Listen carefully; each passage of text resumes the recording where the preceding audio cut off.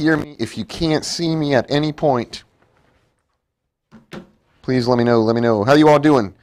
Let me know in chat. How you all doing? Let me open up our own feed so I can hear myself and see myself. And then you're going to give them the latest news, right? Of course I'm going to give Later on, later. Of course, man. Not yet. You got it? Yeah.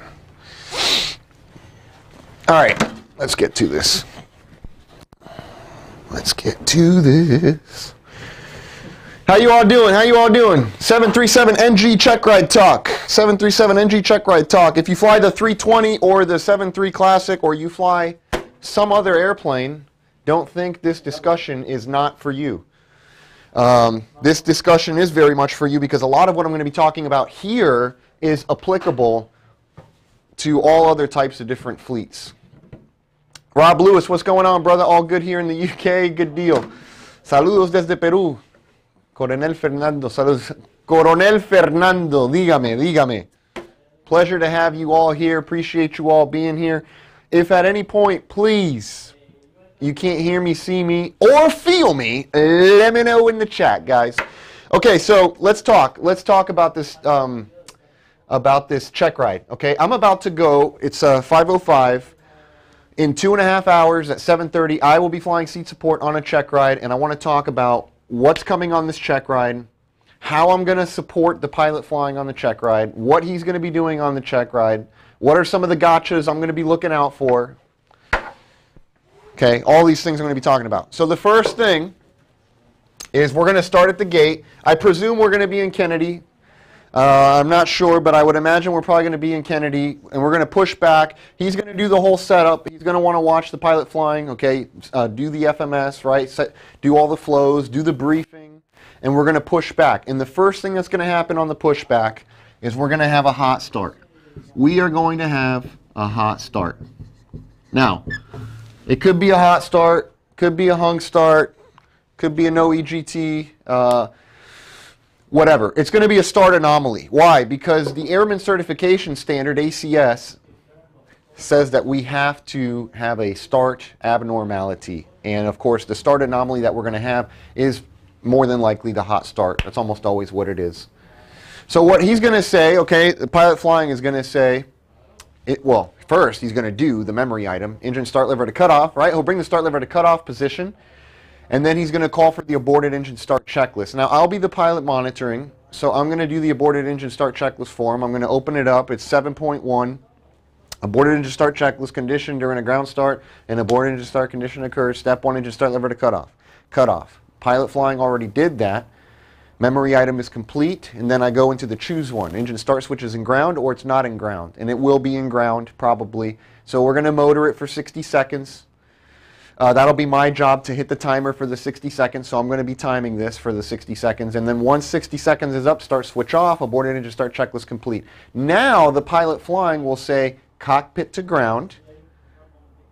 Now, for those of you that are not aware, there's two different grounds we're talking about. When I say cockpit to ground, I'm talking to the tug driver. I'm not talking to ground control ATC. In fact, me as the pilot monitoring, I would be talking to air traffic control at this point.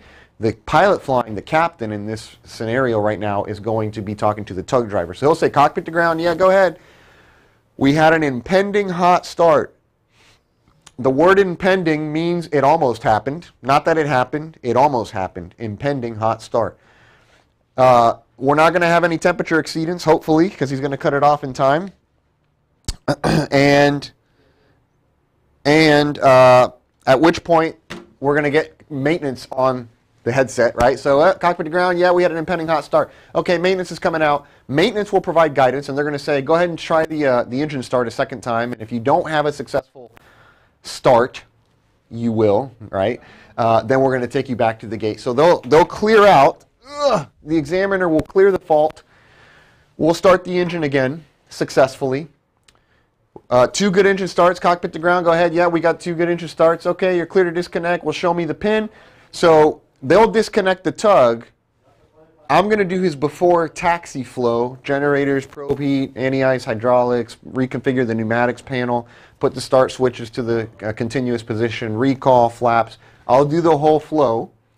I'm going to, at that point, complete the before taxi checklist after the flow, call for taxi, and then we're going to begin taxiing out to what I presume is going to be 3-1 left.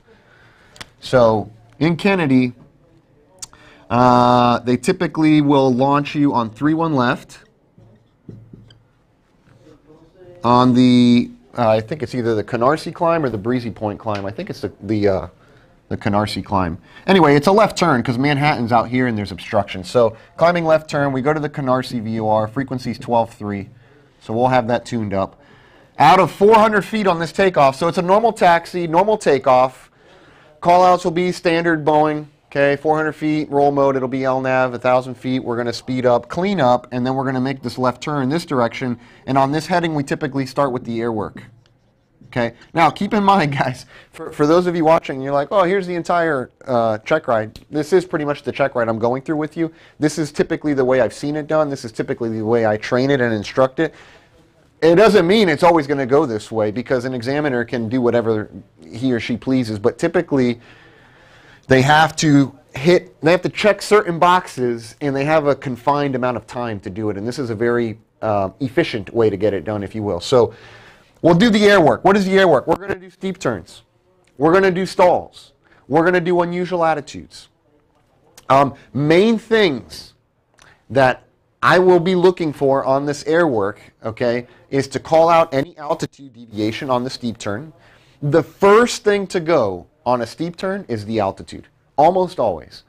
When we're doing these steep turns like this, the first, just so you understand the tolerances, it's airspeed plus or minus 10 knots, heading plus or minus 10 degrees, and altitude plus or minus 100 feet. So typically, when we roll into this deal, the first metric to go out of tolerance is altitude, and it's usually because the pitch is a little bit all over the place. And if you've seen our online programs, you would see probably my briefing video where I really hit on the fact that number one, you want to roll slow, slow, slow, slow. You want to roll super slow into the steep turn, and you're going to do your steep turn at 45 degrees of bank.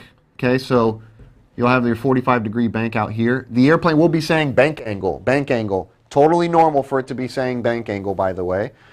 And he'll be holding this 45-degree bank. I'll be watching his altitude, and I hope likewise he'll be watching it. And the VSI is very telling, the vertical speed indicator. So I'm primarily looking in between 2.5 and 5 degrees and the vertical speed indicator right over here.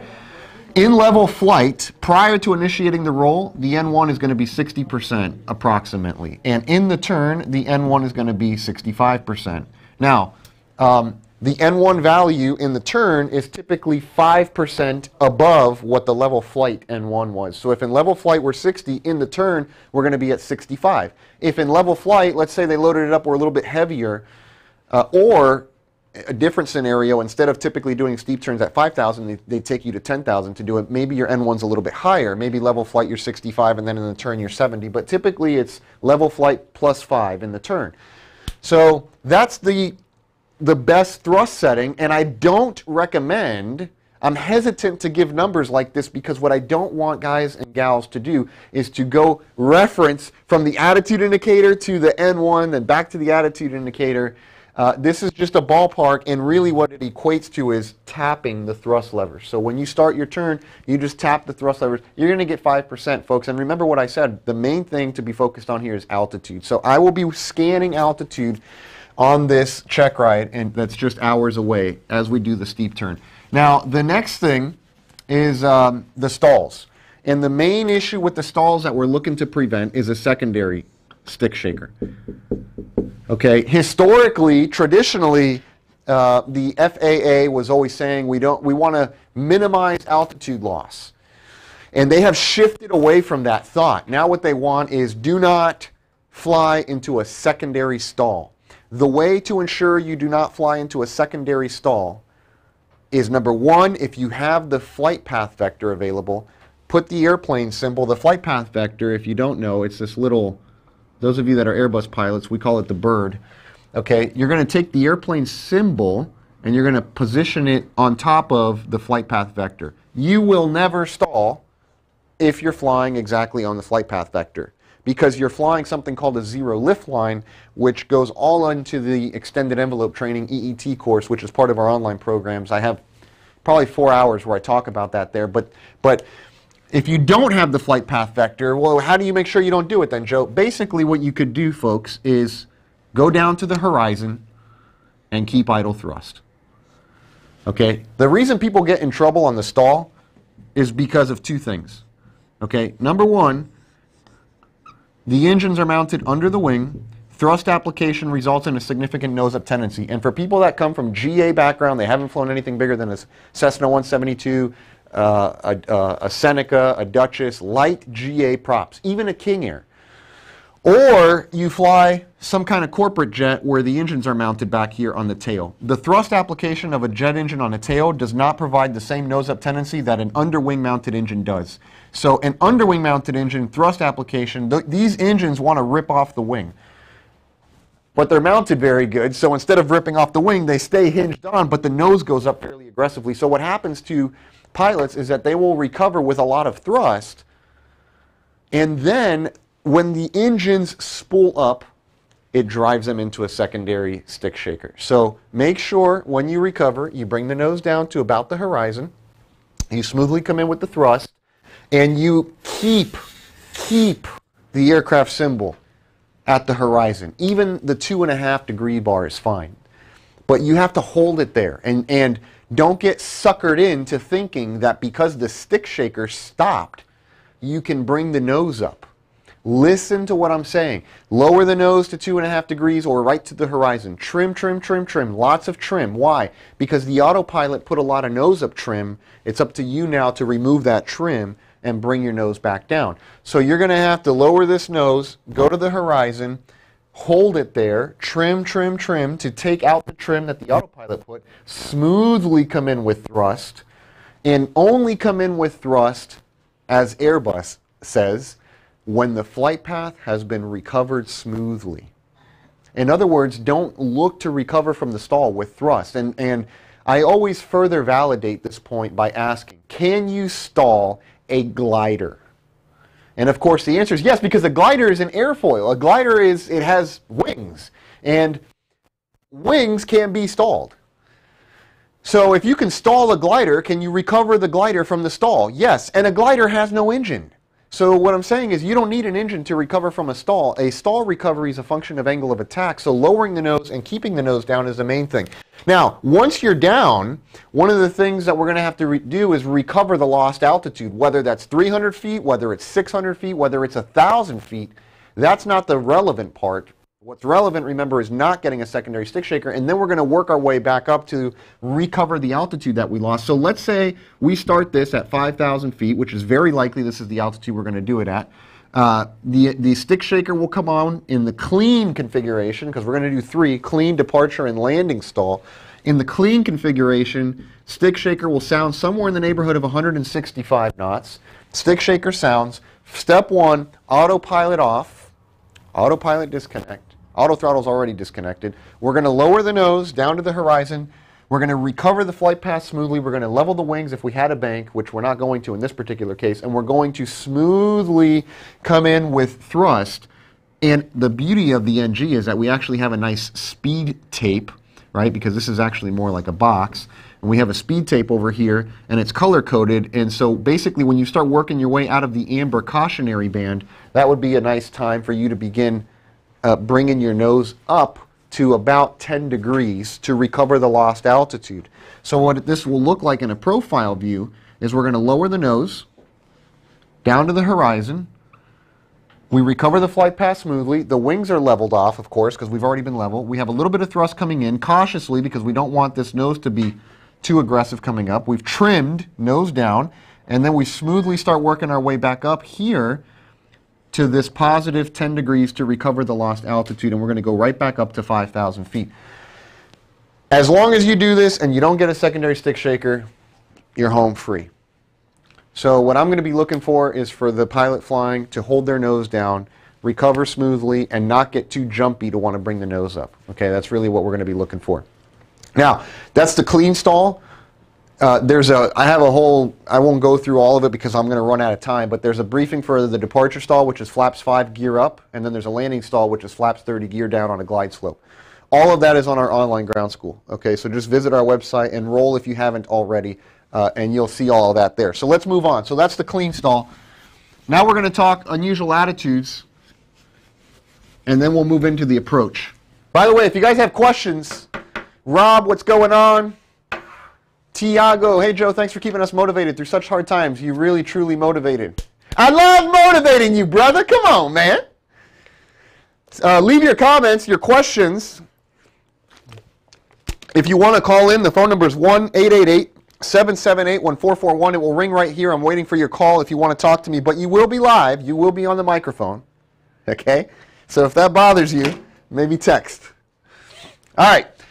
Unusual attitudes. We're going to get two of them. Nose up, nose down. Nose up, nose down. And there's one of two ways this is going to happen. Either A, the examiner is going to program it from the back, or B, the examiner is going to tell me, hey, Joe, give the pilot flying an unusual attitude, nose up, nose down. Now, the first thing is, be nice to the pilot flying, man. There's no reason to flip the person upside down. And what you don't realize, for those of you that are oftentimes flying seat support and you are told to give the pilot flying an unusual attitude, simulators do not simulate GQs. What does that mean, Joe? What it means is if you turn and pull in an airplane, you would feel yourself being positively loaded into the seat. So you're going to feel yourself being pushed into the seat. Likewise, if you push forward, you do a little zero-G maneuver, you would feel yourself coming up out of your seat, getting light in the seat. A simulator cannot simulate that, because to simulate positive G's, it would have to spin, and of course it doesn't. So what's the danger then? Well, the issue with that is that it is possible to overstress the airframe if you don't feel the G's. And particularly if you have a very high speed. So if you're in an unusual attitude where you're nosed down, way down here, okay, you're basically, my markers are running out. Let me see if I have a better marker here. Okay, if you're nose down, let me see how I can draw this. That's going to be half decent. Like this, right? And you're accelerating like crazy. The second you try to recover from this, level the wings and smoothly bring the nose up, well, you have an airspeed that could be in excess of 300, 400 knots. Let's say 350, 360. You're at VMMO, right? And over speed clicker, and if you pull too hard, you could actually overstress the airframe. And the way the simulator is going to tell you that you overstressed it is that it's just going to freeze. The sim will freeze. And of course, if you overstress it and the sim freezes, it's a failed check ride. So what I'm going to do when I give this candidate their unusual attitude is I'm going to make sure that I don't put them that I don't set them up for failure. Okay? How? I'm going to bring the thrust levers back to idle. I'm going to get to 210 knots. Then I'm going to position the nose down. I'm going to go full thrust. You have control. The first thing they're going to do is autopilot, auto throttle off, thrust levers to idle. By the way, I just brought the thrust levers up. Now they're pulling them back. And as you know, in jet engines, it takes time for them to spool. So the engines never had time to spool. You understand what I'm saying? The second I gave it to him, it was literally, he took control a half second after I gave it to him. So he brings the thrust levers back before the engines ever spool up, which means the acceleration that we're experiencing is not because of thrust. It is because the nose is pointed down. But because I started him at 210 knots, we've been nose pointed down, and he's going to be recovering. By the time he gets the nose going back up, we're probably going to be somewhere no more than 250 knots, which means he could pull all day long, and he's not going to overstress. So I'm not setting him up for failure. This is important. Those of you that are going to be seat support, you got to know, you have to, this is why your support pilot is so important in the sim, because they could be your best asset, or they could just be an ass. Okay, which one do you want? You want the one that's going to help you. Okay, and I'm talking about, look, I'm taking the term seat support and its literal terms. You're supporting as best as you can the pilot flying. This is what you need to do flying in real world, right? This is all CRM. I mean, obviously, we're helping. We're being of assistance. So when we recover this, thrust levers to idle, level the wings, smoothly bring the nose up. We're going to recover back to the initial altitudes, probably somewhere in the neighborhood of 5,000 feet, something like that. And we're going to do a nose up unusual attitude. Okay, and of course, all of this I talk about really, really detailed in our courses online. After we get through the unusual attitudes, we're going to move into shooting an approach. The first one's probably going to be an ILS approach. It'll be an ILS approach. I'm going to guess 4 right. The first setting up of the FMS will be by the pilot flying. The examiner wants to see you set up at least one approach. After that, pilot flying can delegate away to the pilot monitoring the setting up of the approach. So they could at that point say, okay, Joe, set me up. At which point I go into my button pushing, okay? I have a live audience, by the way, in this live stream right now. So if you see me looking this way, well, that's 2 reasons. One, I have a screen where I'm watching your chat, and we have a live audience, which is a little bit different than normal, but we do. So if you want to do this, by the way, we're in Miami, Florida. Let me take some water because I'm drying out. You see what I'm saying? Okay, so ILS 4 right. We're going to do a go-around out of this, probably. We'll go to a holding pattern. We got to do a holding pattern entry. The airplane's going to do the whole thing. 400 feet LNAV. It's going to take us there. Fly the magenta. It's a beautiful thing. We'll speed up, clean up. We'll go in here. We'll make sure that we don't exceed 200 knots in a hold below 6,000 feet. The hold is Deer Park, 4,000 feet. I've done this a couple times. We'll go out to DPK, 4,000 feet. Okay, trainer 1, request speed relief in the hold. Approved as requested. Bingo. Now we're doing 210 in the hold, which is our flap up speed in the NG, roughly, depending upon weight, is our bug up. All right, we'll do this holding pattern. We'll go around, and then we'll probably come back in, shoot a non-precision approach, 2-2 left, something like that. Probably going to be a VOR, localizer, something like that. I personally would like to do LNAV VNAV on this approach, do the whole thing LNAV VNAV. It can be done with VORLOC vertical speed. It can be done with LNAV vertical speed. I'm an advocate for using automation. LNAV VNAV is the way I would do it. So we'll do this approach however the pilot flying wants to do it. It's entirely up to them. It doesn't really matter to me. But, and we'll land. Okay, we're going to land out of that approach. So now we'll move on. They're going to put us on the 4s, probably. 4 right, 4 left. The second they, we're going to reposition you to 4 left, 4 right. That means engine failure is on the way. Why? Well, because when we took off a 3-1 left, Manhattan was over here. Okay? So a straight out departure is not going to work out very well. Now, you could have an engine failure, of course, and follow the standard instrument departure, the SID, and at 400 feet you would just LNAV it and you'd hang out this way, right? But typically, depending on the examiner, they try to help you out and be able to get you a straight out departure. I got to buy more markers, JD. We need more markers in the house! Can you guys see what I'm marking up on the whiteboard? Because I'm standing 6 inches from it, and it looks a little light. What do you think? Okay, so I just got to put a little more pressure on it. I got to put these muscles to work. I did biceps this morning. You see what I'm saying? Okay, so 4 right. They say, trainer 1, we're going to reposition you 4 left, 4 right. And when they do this, like I said earlier, in Kennedy, these runways take us out over the water, which means engine work is coming. And the first thing we're probably going to do here is the rejected takeoff. Part of the PIC type rating, you got to do a rejected takeoff. So I'm going to expect for an engine to fail probably somewhere after 80 knots, but before V1. This is what's called the high-speed regime. So from 0 to 80, low-speed regime. From 80 to V1, high-speed regime. So somewhere in that high speed, between 80 to V1, we're going to probably have an engine failure, an engine fire. Something's going to go wrong. At which point, reject, he'll disconnect the auto throttle, bring the thrust levers back to idle, pull the speed brake out, go into reverse. I'm going to note the speed at which the reject initiated, which we'll use later to go to the brake cooling schedule. I will be doing that. We'll bring the airplane to a stop. If it's a fire, we set the parking brake. Typically, if there's no fire, there's no brake. Reference your company material for this. All right, and then we'll call the flight attendants to stations, analyze the situation. What do we have? We got an engine fire. Okay, memory items for the fire, if it's a fire. If there is no memory items, and we will consult the checklist. Reference brake cooling schedule, and then typically at that point we get repositioned back and we will do the V1 cut. The V1 cut will happen. We'll fly this out. Hopefully they give us a 4 so we can request runway heading, and if not, no big deal. We'll just fly the SID. But if we can do runway heading, that always helps, particularly on an initial type rating. And then we'll get vectored, depending on the engine left or right, we'll get vectored back, and we're going to shoot a single engine ILS approach. Single engine ILS approach.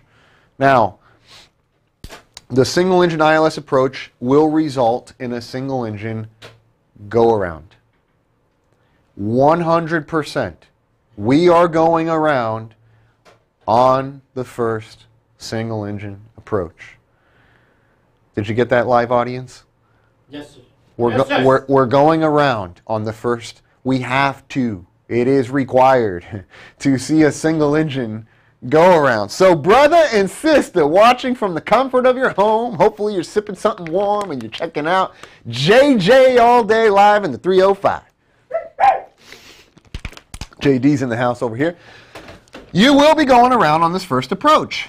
So, two things. One, keep that in mind. Two, hand fly the first approach. The first single engine ILS should be hand flown. Why? Because when I initiate the go around, I have to push toga. When I push toga in the 737 Classic or NG or even the 200, the autopilot kicks off.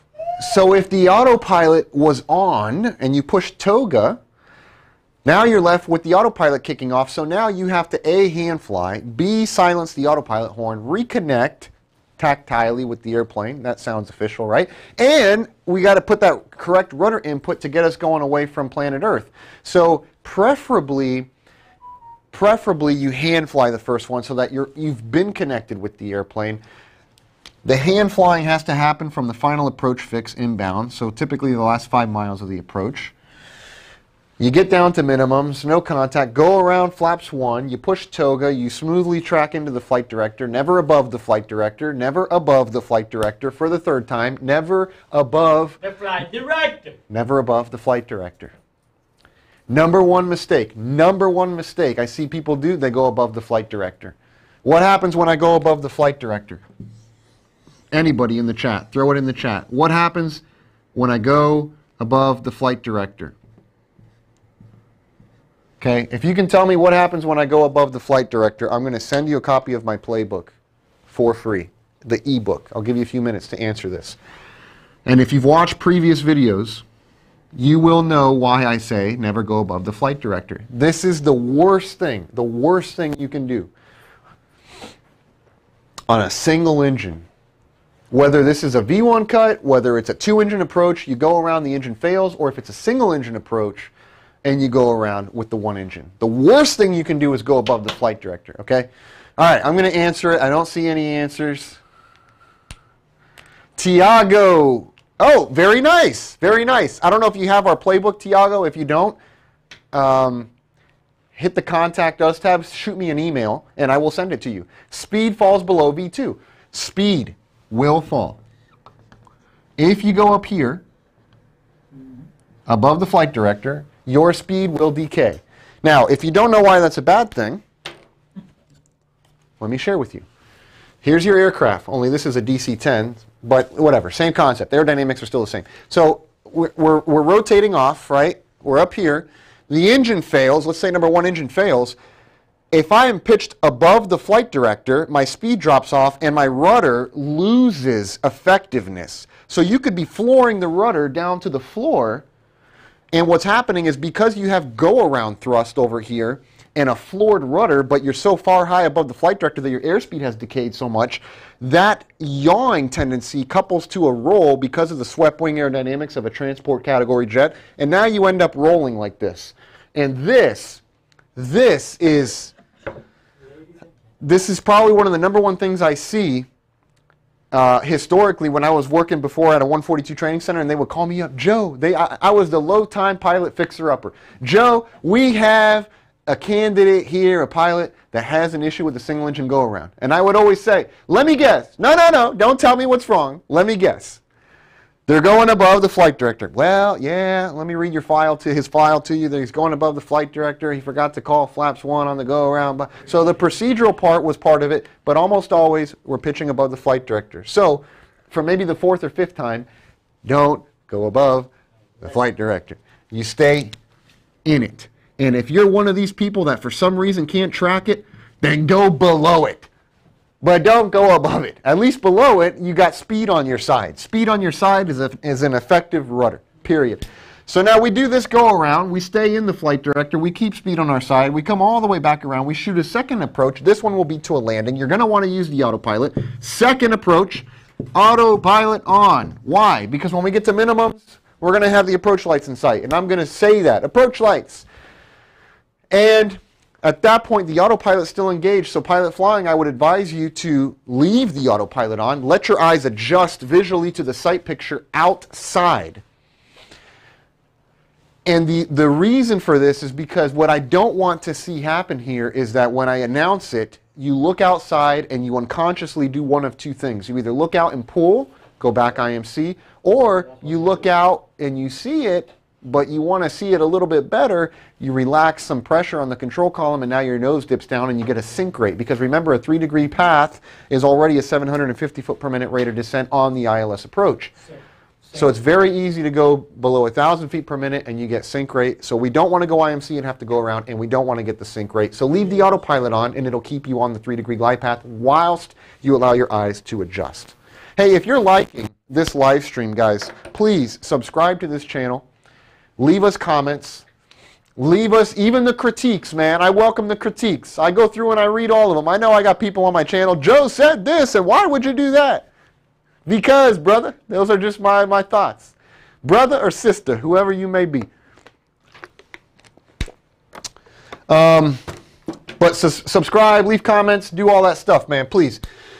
And, by the way, we record this kind of stuff and shoot it out to your email all the time. So what I would recommend you do is go to our website and subscribe to the newsletter.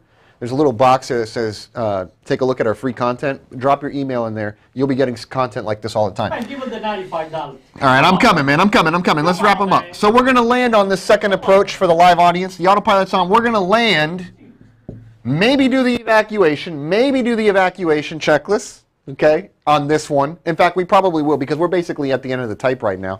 So we'll probably land here. We're going to have some kind of APU fire. Remember what I said about the parking brake. If you're on fire, set the brake. So we bring the airplane to a stop. If the fire happens at 500 feet on short final, silence the bell. This is what I'm going to do as a pilot monitor. I'm going to silence the fire warning, land the airplane, runway's right in front of us. Land the plane, bring it to a stop as soon as we can, and then set the parking brake on, flight attendant stations, run the memory item, which is APU fire, switch, pull, rotate, switch turns off. Hopefully it goes out. If it doesn't, probably won't on a type ride, evacuation checklist. I'm going to go through the evacuation checklist, and then we're going to exit the aircraft. Typically, captain will go with the crash axe, walk the length of the airplane, be the last one out, and the pilot monitoring, in this case the first officer, not the pilot monitoring, the first officer, will take the fire extinguisher and assist with the evacuation upwind of the aircraft outside. I would also say consult your company manual on how they want you to handle that, but that's typically a standard procedure for handling an evacuation. So that's going to basically wrap up the type ride. We'll taxi back into the gate, do the afterlane flow, taxi back into the gate, we'll shut it down, and hopefully we're going to hear, congratulations, you passed your type rating. JD's got the he's got the sunglasses on in the house, okay, because it's so bright up in here. It really is. I got 5 lights in front of me.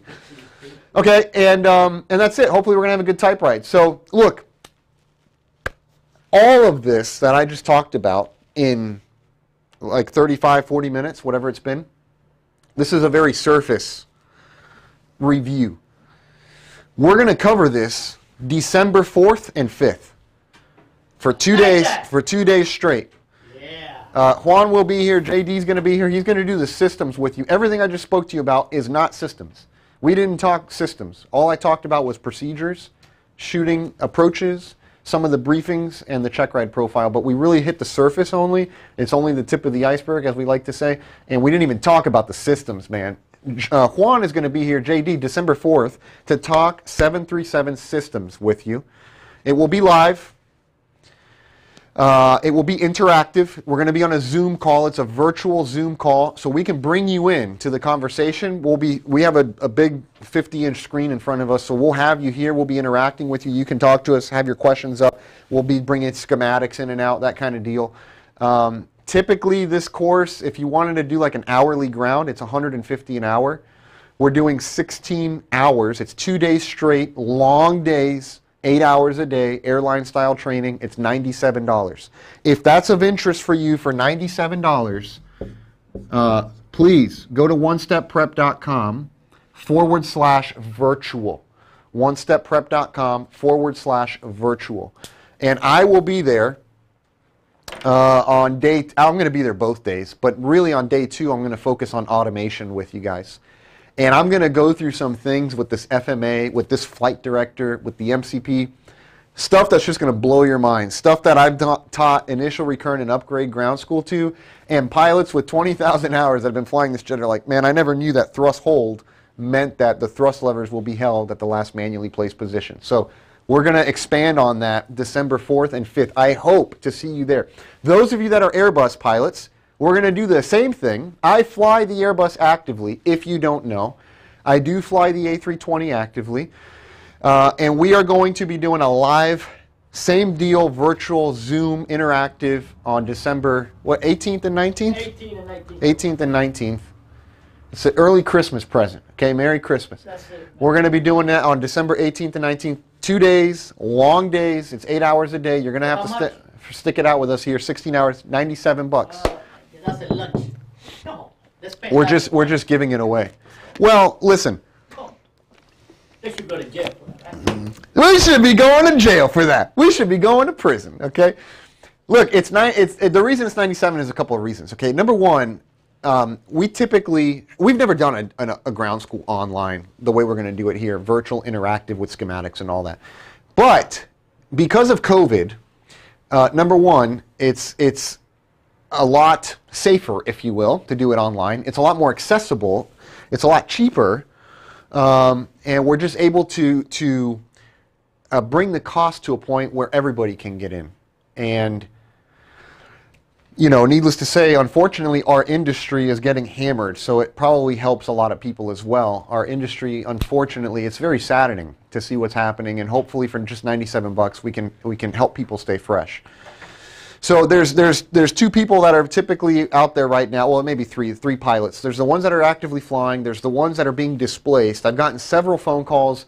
I was flying at United, I was flying at Delta, and I was at American. I was flying the 767, the triple, the 74, and I'm being displaced to the 737. These are pilots that never thought they were going to have to go back to the flight academy. They never thought they're going to have to go back to the training center to do a new type rating. I hear you, man. I hear you. It's brutal. So we have that type of pilot right now. We have the ones that are on leaves that need to stay sharp, including me. I am one of those pilots on a leave. I fly again next year, January next year, so I have to stay sharp, right? And part of that is discipline, and part of that is having the right tools. So we want to bring the tools to you here, all on video. It's very simple, folks. You can literally just hit our videos, drink your coffee in the morning, and just watch a couple clips a day so that you stay sharp. And you can join us for this live deal. If you want to do this, onestepprep.com/virtual. That's the $97 deal. And if you want the online programs, just hit onestepprep.com, and of course, you'll have all the selection of our courses there. All right, let me check the chat real quick. Tiago, I see your email there. I'm going to get you that playbook that I promised you. Rob Lewis, thank you, bro. Top lesson. Thank you, Rob. I appreciate you being here. Ramon, awesome. Wish I knew pilots, like I said. Thanks, man. Thank you, Ramon. Appreciate it. Sanko, Joe, I like you. You're a great flight instructor. Thank you, Sanko. I appreciate it. Can I join 320 virtual 2-day class if I only fly flight sim? Yes, Rob, you can. Absolutely. If you only fly flight simulator, you would benefit greatly from it as well, because we're going to go through systems and we're going to go through profiles as well. So these are dark times, brother. I hear you. It's just not only for our industry, like across the whole planet, man. It's interesting times, to say the least. But look, stay positive, stay busy, guys. Stay busy. This is the number one thing. If maybe we should record like a day in our life type of video. If you saw every day, I'm into one thing to the next thing to the next thing, and I'm busy and I'm busy and I'm busy. I'm actually afraid of boredom. Like I know it sounds crazy, but boredom is the enemy. I'm fearful of being bored, man. So I'm jumping around from 100 different things because when you're sitting around doing nothing, you have too much time to think about stuff. So I need to be studying. I need to stay sharp. I need to be staying productive. I need something to occupy me. And that's why we're always running around, either recording, live streaming, I'm flying, I'm doing some other project with another website whatever. I'm always trying to do something. Stay busy and stay positive, Rob. This is all going to go away at some point, probably sooner rather than later. So you can join it, and we'd love to have you there. What else we got? Any other questions? We'll probably wrap this up. It's a good 45-minute live stream. I